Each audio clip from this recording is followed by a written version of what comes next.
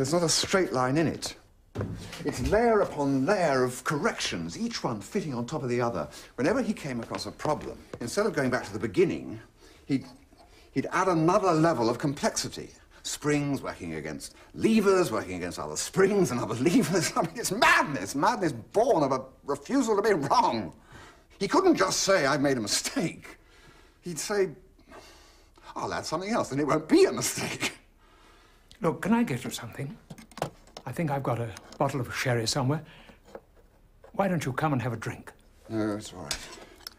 I'll be all right in a minute. Well, if you're sure.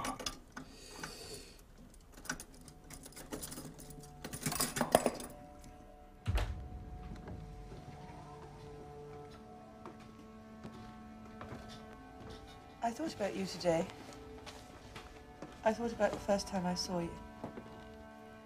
You'd copied out a poem of Robert Graves.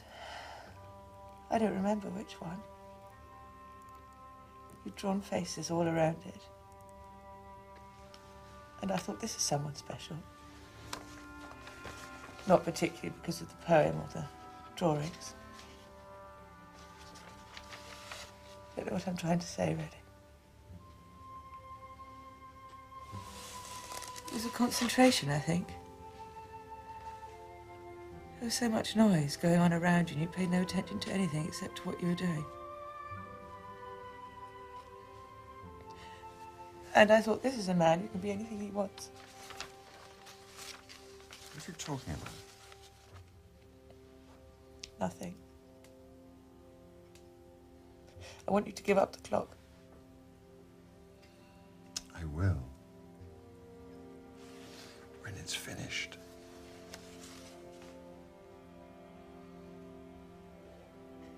Yes, I knew you'd say that. Silly of me, really.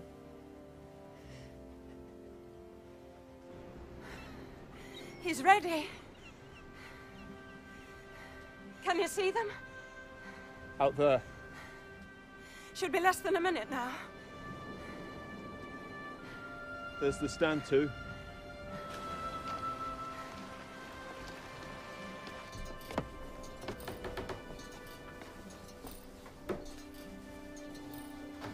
Can you see him?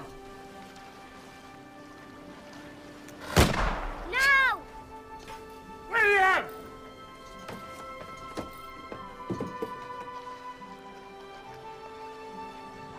He looks happy.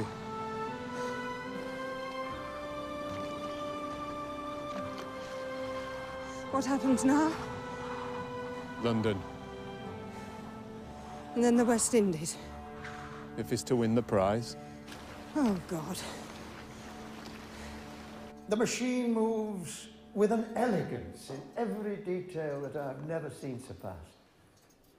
Where every action is greeted by an equal and opposite one. Come, see for yourselves. Be brave, sir. It's built to withstand the greatest storms ever faced at sea. I have myself tried with the utmost vigor to disturb the motions of the balances. It is incredible.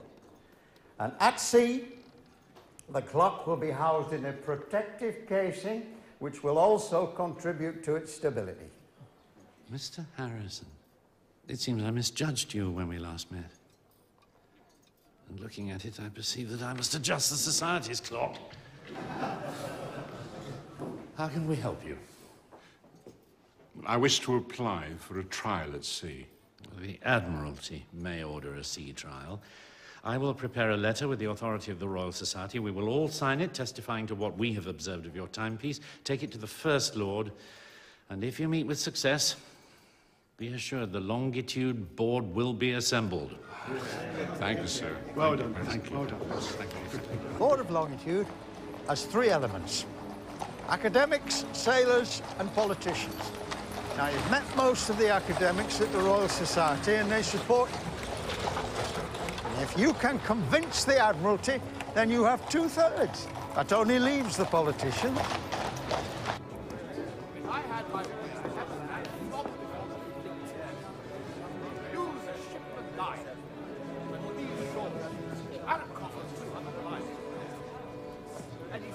Mr. John Harrison. Good luck. Thank you. But remember, this is the Navy.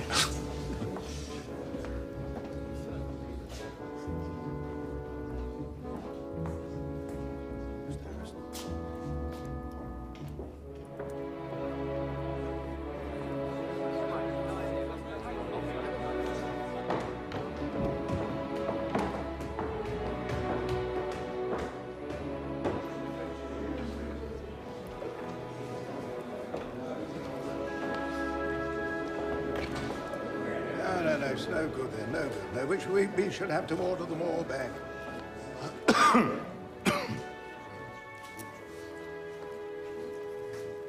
Who the bloody hell is that?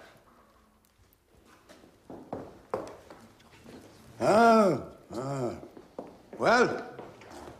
My lord, I come to humbly beseech you that you see fit to send my machine for determination of the longitude for trial at sea. Bloody Spaniard did that to me. Bloody useless ever since what? It is specified by Act of Parliament that such a trial should take place on a voyage to the West Indies.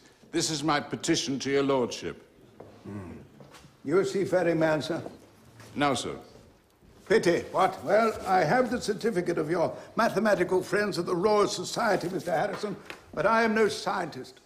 May I ask a simple question of you? Yes, sir. Will your machine keep its time at sea? Yes, sir. I believe it will.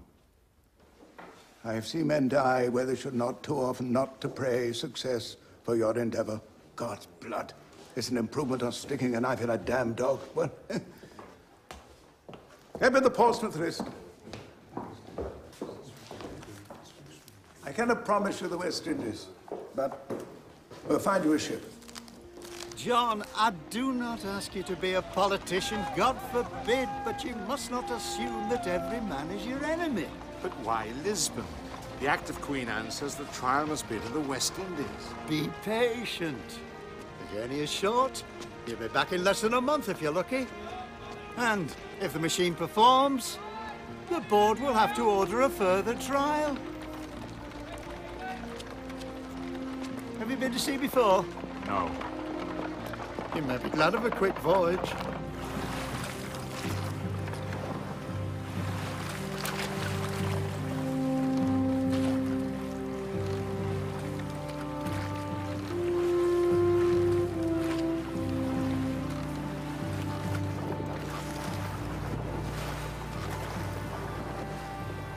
Your first time, Mr. Harrison.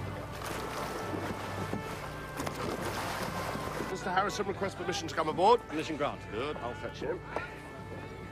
Steady, sir. Give me a roll.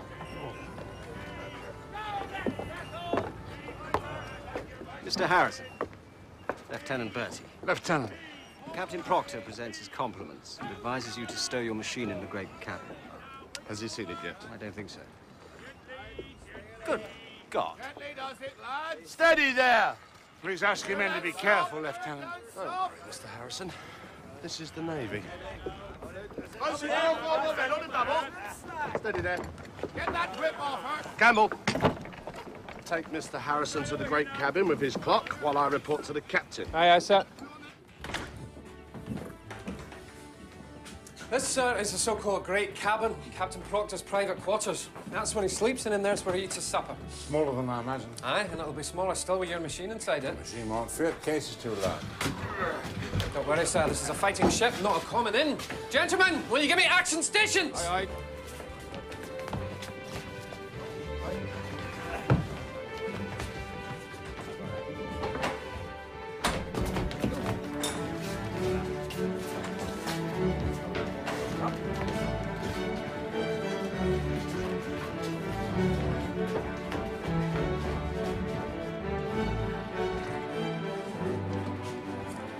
See, Mr. Harrison, you don't need a drawing room when you're fighting a battle.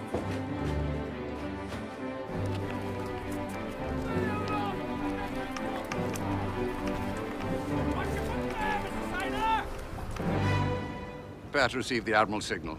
Gunner standing by, sir.